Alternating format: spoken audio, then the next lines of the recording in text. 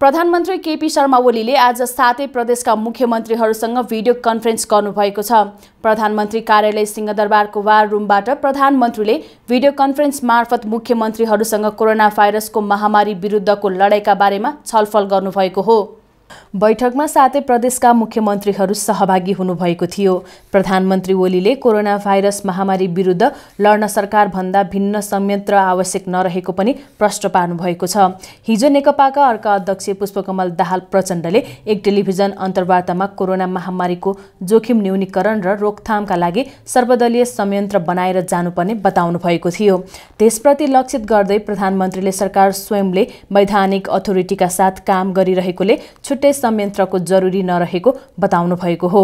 प्रधानमन्त्रीले लकडाउन छिटै अन्त्य नहुने समेत बताउनु भएको छ। संक्रमण फैलिनबाट सबै सचेत हुनु अनिवार्य रहेको भन्दै प्रधानमन्त्री ओलीले भारतमा संक्रमण फैलिने क्रम बढिरहेकोले तत्काल नेपालमा लकडाउन खोल्ने अवस्था नरहेको बताउनु भएको हो।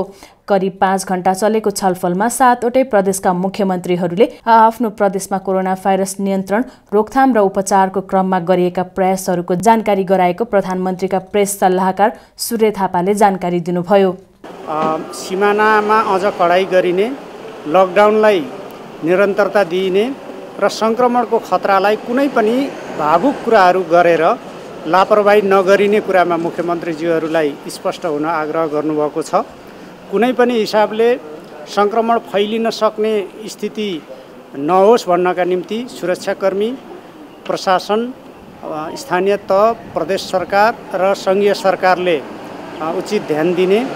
उहाँले सीमामा अझ कडाई गर्नुपर्ने भन्दै नरम बनेर लापरवाही नगर्न पनि मुख्यमन्त्रीहरूलाई आग्रह गर्नुभएको छ। कोरोना भाइरसको संक्रमणको नियन्त्रण र यसको अन्त्य गरिसक्दासम्म मुलुकको स्वास्थ्य उपचारको क्षेत्रले गुणात्मक फड्को मार्ने प्रयोगशाला, उपकरण र स्वास्थ्य सामग्री तथा दक्ष जनशक्तिको व्यवस्थापनमा विशेष प्रगति हासिल भइसक्ने पनि प्रधानमन्त्री ओलीले आश्वस्त पार्नुभएको थापाले जानकारी दिनुभयो।